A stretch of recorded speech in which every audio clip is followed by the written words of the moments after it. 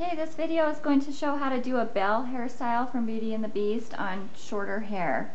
And I've started by just making a half of a ponytail, and then I've left out the front on both sides, and it's parted on the top, just on the side.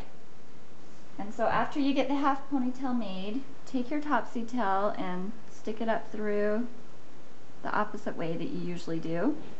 And you're going to want this half ponytail fairly loose so that it doesn't hurt her head when you pull the ponytail through. But get that flipped over, and then take the sides that you left out in the front and just twist them up to a loose twist. Hold that for a second. Thank you. Do that on both sides. And you're going to be twisting up towards the top of her head. And then take both of the twists and let them join in the back and secure with another elastic.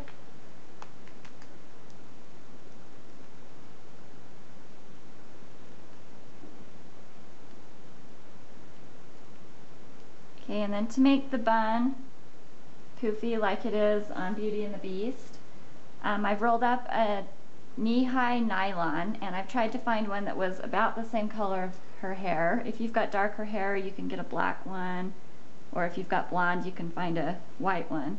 But just stick it right there in between the two elastics, and then bring this hair over the top of it and cover it up. And then I found this bracelet at the dollar store. If you don't have a dollar store, you can probably find one in the toy section for fairly cheap. But you're going to stick that over everything.